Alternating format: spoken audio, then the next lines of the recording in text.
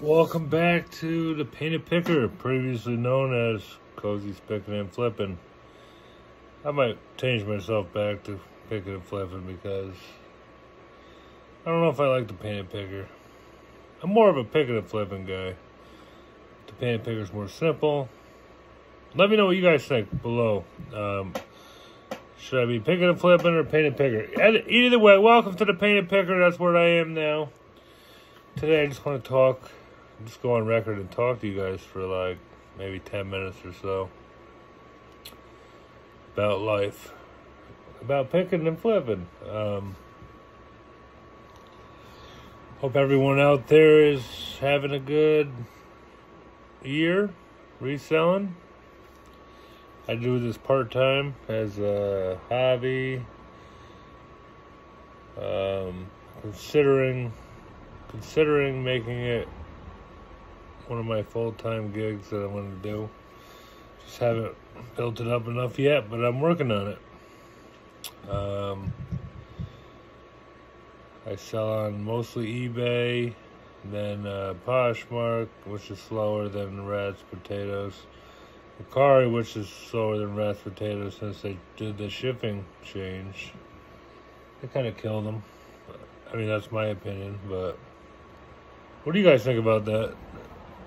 When they took away the fees, they gave it to the seller. I mean the buyer. I mean, it's good for us if we're getting sales, but I've definitely got less sales since that happened. That's just my personal thingy-majigger that I want to say that I've noticed. Yeah, so I guess it's going to show you mostly, okay. So what I do, most of the stuff that I resell, I get from local thrift stores and Goodwills. Summertime, I go to yard sales. I do estate sales. I mean, I try to like mix it up a lot.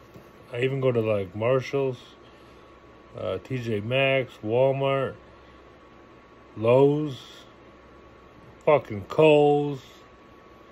Shit. Anywhere I think I can make $1, I'm in there looking, you know? So on that note, I'm just going to show you a few things I got yesterday at my local Walmart, which I haven't been in there in probably 5 or 6 months to source any items. But I was like, I'm in the area, I got a little extra time. Let's take a look. So I'm going to show you what I got. I'm going to show you what I got, and I'm going to post a video. Alright. So I got this Gerber Good Start. It's a for milk intolerance and allergy for $4 a can. It was $36 a can. And it expires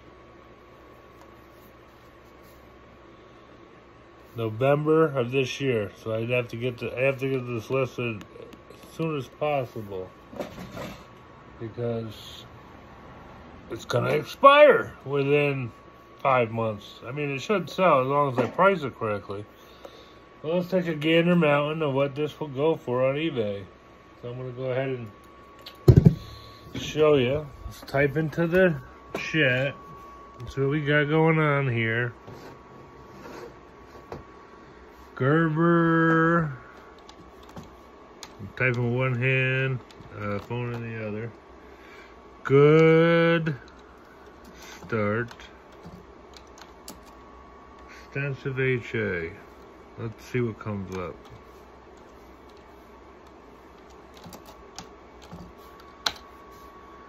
Alright, so 3 of them are selling. Let's see if we can filter. I know I do it on my phone. Condition. Anyways, you get the drift. So I got for $4 a piece. 3 of them are selling for $40, free shipping. 6 of them for $120. Right here, this guy's selling 2 of them for $50. I'll have to check the sold counts. I don't know how to do it on the online. I always use my phone. I should say this. Oh, there we go. Let's see. So 7 of them have sold for $125 June 10th. I have 2. So I think I'll do alright on them, you know. 6 for 117. So what's 117 divided by 3? That's what I'm listening for. 30, 60, 90, 40, like $38 for 2. Free shipping. Probably cost me around $10 to ship at the most. I paid. Not the greatest buy, but I think I'll make like at least double, maybe triple my money if I'm lucky on them. Not bad. Not too shabby. I got these Walmart refrigerator filters, replaceables. I don't know, maybe I can get, they're all $1 or 50 cents a piece. I think I can make like $7, $8 a piece. I got 5 of them, okay? I got this black ink thing. I think I can make like 10 bucks on it. Nothing crazy, you know? Bunch of like Fram. Let me show you.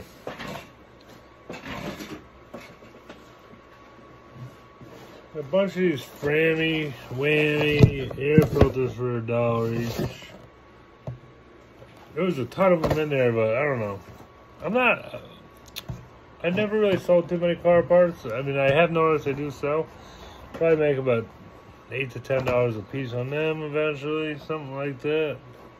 I was gonna buy them all, but I was like, better test out the waters first and see how the fish are fucking flying, you know, before I start going all in on the Frams. But got them.